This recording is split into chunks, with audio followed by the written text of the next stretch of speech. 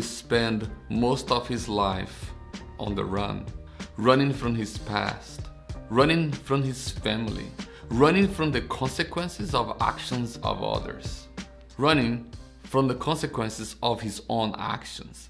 He was a man marked by deception, someone who had wrestled his way through life, often at the expenses of other people. But now, on the brink of returning home, Jacob found himself at a crossroads. His journey back wasn't just a physical one, it was a journey of the heart, a journey towards peace that would ultimately reshape his life and his relationships. As Jacob approached the land of his birth, the memories of his deceitful past came rushing back, I'm sure.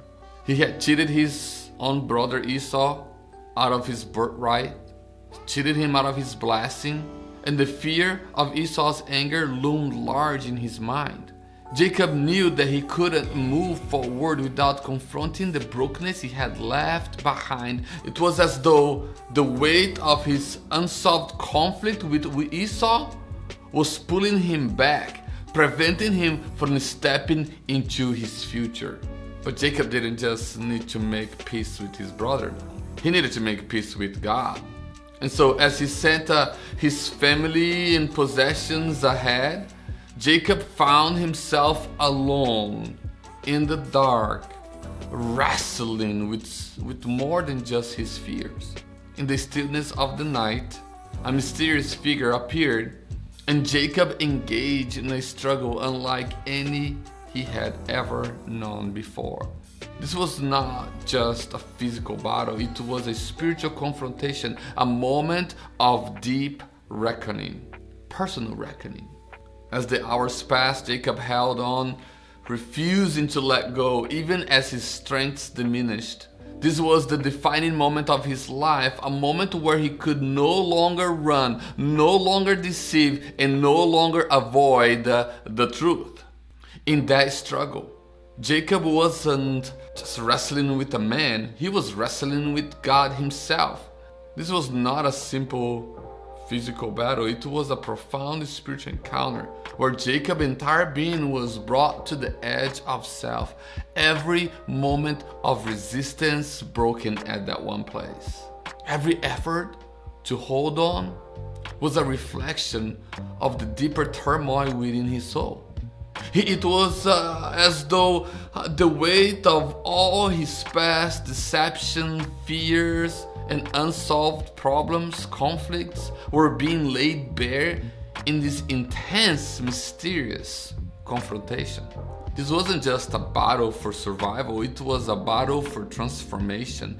In the grip of the struggle, Jacob was forced to face himself, to confront the man he had been, and to recognize his deep need for change. But more than that, Jacob was being drawn into the very presence of the Almighty God. This wrestling match became the vessel in which his faith was tested, where his pride was broken, where he came to understand that true strength is found not in deception or in the ability to outmaneuver others, to control and manipulate, but in surrender to the will of the Almighty God. It was in this divine struggle that Jacob's heart began to shift, to change. He realized that to move forward, to reconcile with his brother, to fulfill his destiny, he needed something more than what he had relied on all this time in the past. He needed God's blessing. He needed God's approval, peace with God, and a new identity that could only come from divine intervention. And he knew it and he wanted it. So Jacob held on, refusing to let go until he received what he so desperately needed. This was a moment of profound humility. Profound. But it wasn't about humility only, it was about desperation and determination. Jacob wasn't seeking to win a physical fight. He was seeking peace, a blessing that would redefine his entire life forward into the future. In that moment, Jacob's struggles became a moment of transformation, a turning point where God, seeing his persistence and his need, gave him a new name, a new identity, and with it, the peace he had been searching for all along. Isn't God great? When the dawn finally broke, Jacob emerged from the encounter with a new name, a new identity. No longer was he to be called Jacob the deceiver. His new name was Israel, the one who had wrestled with God and prevailed. But this victory didn't come without a cost. Jacob was left with a limp, a physical reminder of the night he encountered God and was forever changed. With his new identity, Jacob now faced Esau, not as a man who had stolen from him, but as a brother seeking reconciliation. He approached Esau with humility, bowing low and offering gifts, unsure of what would happen next. But instead of anger, the anger he had feared so much, Jacob was met with an embrace. Esau came running to his brother. Esau ran to meet him, throwing his arms around his brother, and the two wept together. The years of estrangement melted away in the moment of unexpected grace. What Jacob discovered is a truth that resonates throughout the ages. Peace with others began when you have peace with God. Before he could reconcile with Esau, Jacob needed to confront his own heart, to wrestle with God until he was transformed. You know, many of us find ourselves in a similar place as Jacob, at a standstill in life, wrestling with God, unable to move forward because of unsolved conflicts.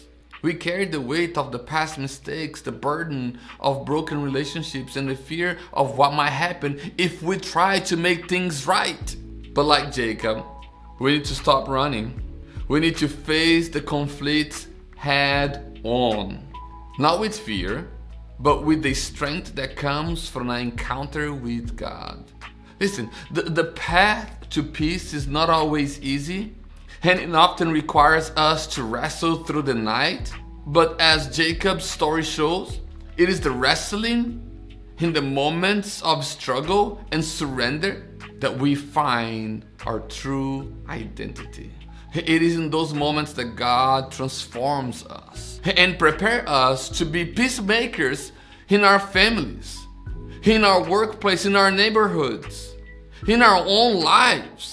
And all other relationship can only be achieved when we make peace with God Himself. That's when we are empowered to make peace with others. Our hearts are softened, our fears are calmed, and we can approach those we have hurt or been hurt by with a spirit of humility and reconciliation. Where are you wrestling with God today? What conflicts in your life are keeping you from moving forward in life? Take heart in the story of Jacob. Learn from it. Know that peace is possible, but it begins with the moment of surrender. The willingness to wrestle God until He blesses you with a new identity, a new heart, and a new path forward. When you allow God to change you, you can become an agent of peace in your family, bringing with you healing to the relationships that once seemed beyond repair. And like Jacob, you may find that when you approach others with a transformed heart that was given to you by God, the embrace you receive from others is far greater than anything you could ever imagine. That's where you find peace.